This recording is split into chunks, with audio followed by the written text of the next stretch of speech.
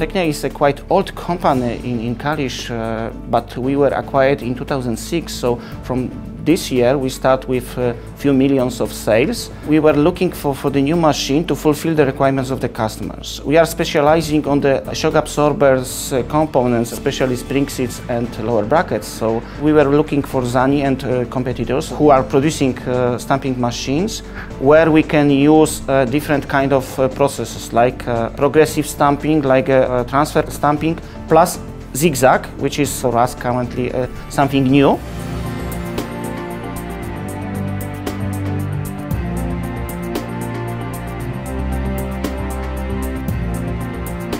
Based on that, we start to be more competitive on the market, plus we reduce scrap ratio, or we reduce the price of components for the customers. Like I said, with ZANI we are cooperating for plenty of years. We had no problem with service of ZANI, so we decided that we will go with ZANI with 800 tons complex press. This machine, we can say that 99% fulfill our requirements. We are still working with people from ZANI.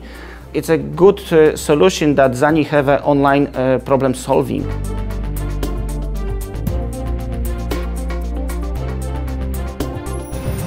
Regarding current plan in Kalisz, we have 9,000 square meters under one roof.